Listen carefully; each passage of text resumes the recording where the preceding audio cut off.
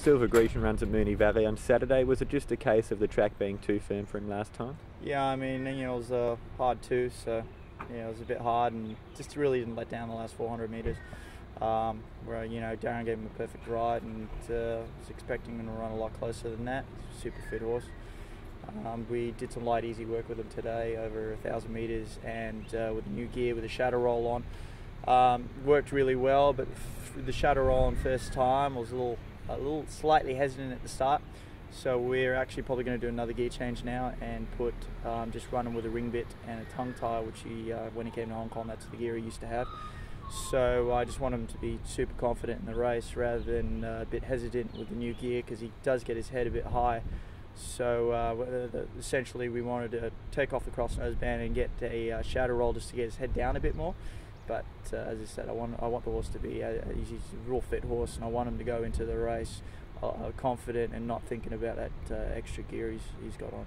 He's had a month between runs. Was that always the plan?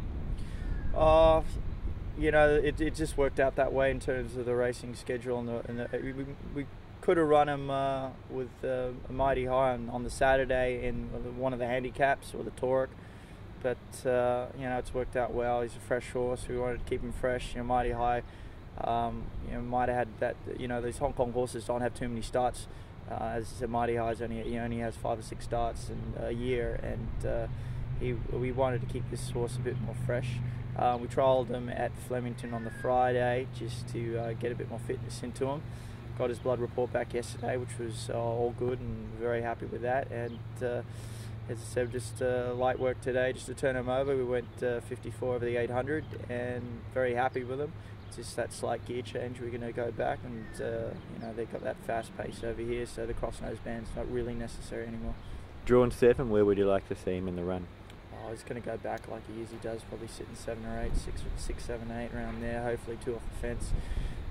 Good news about drawing 7 is we're not going to be caught on the fence. You should get a nice run. I haven't actually looked at the other horses in the race and where they're drawn, but hopefully we've got a bit of speed in the inside, so we can slide in nicely somewhere around midfield.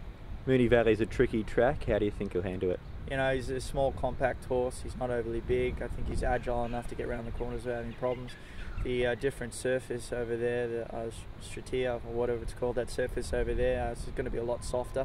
European horse, it should handle the surface a lot better. As I said, the first run we were if it was a 4 or 5, we would have really let down the straight, which he's got that really good turn of foot, which we haven't actually seen yet, and expect him. He's cut back, he's trimmed up a lot. He was a bit fat in his first run, lost a bit of weight, and he's doing really well over here. So. After Saturday, does he head to the Emirates? Well, his rating points are around 98 now. Last year was, I think, 100, and the year before was 95. So we're right.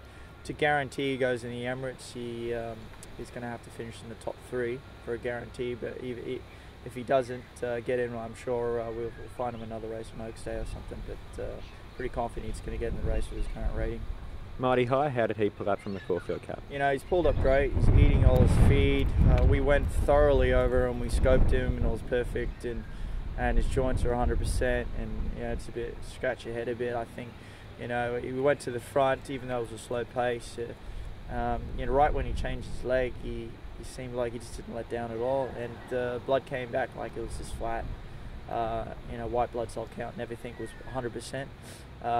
And he's got no problems in that respect. I think he just we probably pushed him a little bit too hard early just to get that extra fitness in him, because we only raced in May, so we he's the type of horse that Silver Grecian, we can put as much work into him as possible and he's fine. This horse is a bit you don't want to push him too hard too early. As I said, he only gets about 6 starts a year, so we're just giving him a lot of fluids.